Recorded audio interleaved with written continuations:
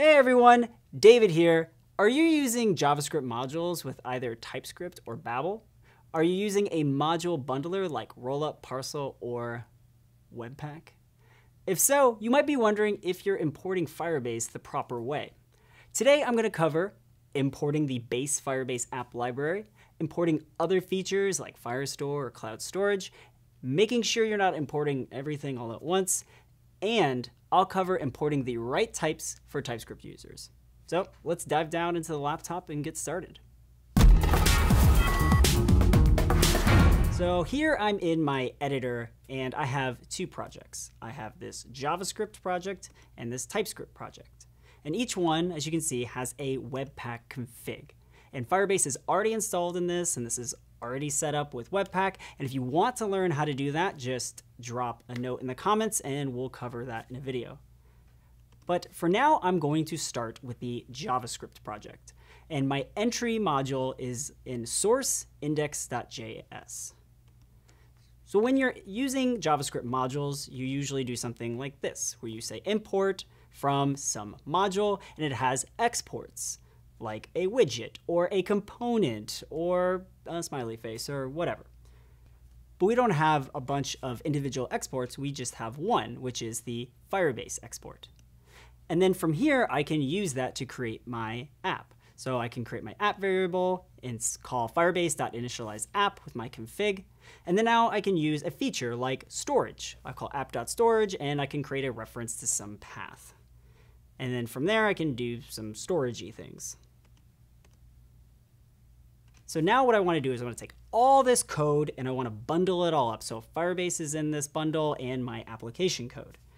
And to do this, I need to call it to Webpack. And in my package.json, I have this build script. I'll open up the console, run npm run build. And just like that, we have our built app. So to test this out, I'm going to serve up using Firebase serve. And here in the local browser, we can see that our app, while basic, does work. But we have a little bit of a problem over here. We have this warning.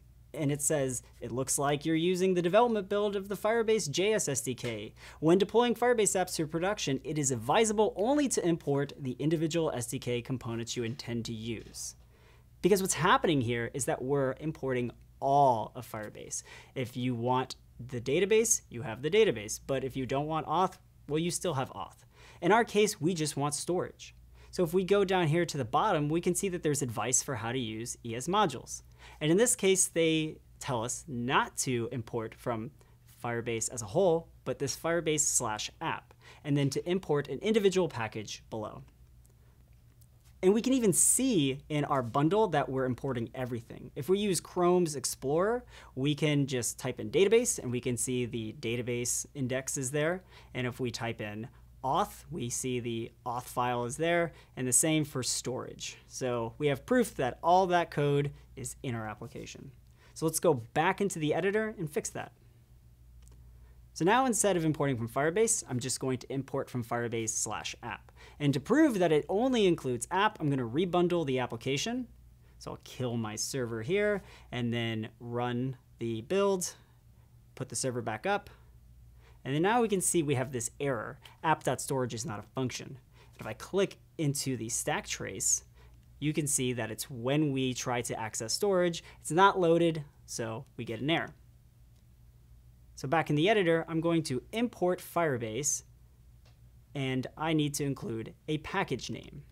So this right here is different than the import statement above. This is actually called a bare import because we're not actually importing any exports from that package. We're importing the name because it's going to extend the ability of Firebase app. And in this case, whatever package name you provide becomes available onto the Firebase app. So if I wanted to include Firestore, I just type Firestore or auth or database. But in this case, I want to use Firebase storage. So now I'll rebuild, run my server, and we don't have any problems. And if I type in database, no files are found. If I type in auth, a file is found, but that's not our auth file.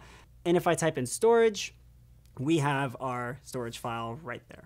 So when you're bundling with Webpack or some module bundler, you want to make sure that you import Firebase from Firebase/app, because that way you're only getting back the base Firebase app library. So when you want to use an individual feature of Firebase, you import that using a bare import, because that way it just extends Firebase app. So that's how JavaScript modules work. Let's take a look at how TypeScript works. So I'll close out and get to the TypeScript project. And just in case you're wondering, to compile the TypeScript to JavaScript, I'm using a plugin called TS Loader, which is really good. I'll put the link in the description. So just like the JavaScript project, the entry point is in index.ts.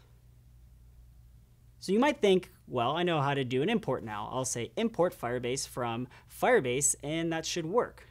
But we can see we have an error, and it says that there is no default export. And that's because TypeScript works a little bit differently, and so we have to say import star as Firebase from Firebase. And we want to make sure that we include the app, so we don't pull back the entire library. And now we'll include the Firestore package, so bare import of Firebase/storage. And now we can go create our app, calling initialize app with our config, and we'll just do our storagey things. We'll call storage and call the app.storage method. And you might think at this point, well, this is how I import my code from the package, but where do I get my types? Because that's pretty much the reason why I use TypeScript. Well, in this case, the types are inferred. But let's say this was a parameter of a function or something that wasn't typed. Well, we could provide our own type from the Firebase package as well. So I can type firebase.storage, and this is a namespace in which all the storage types are located under. And if I type storage.S storage, this is the storage service as a whole. Now in this case, this isn't really that useful because TypeScript has really great type inference. But in other cases, like parameters of a function, like I said earlier, this is where it can be really useful.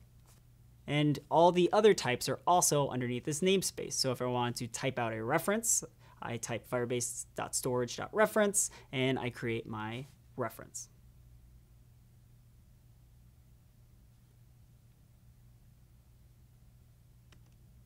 So let's build and test out this app.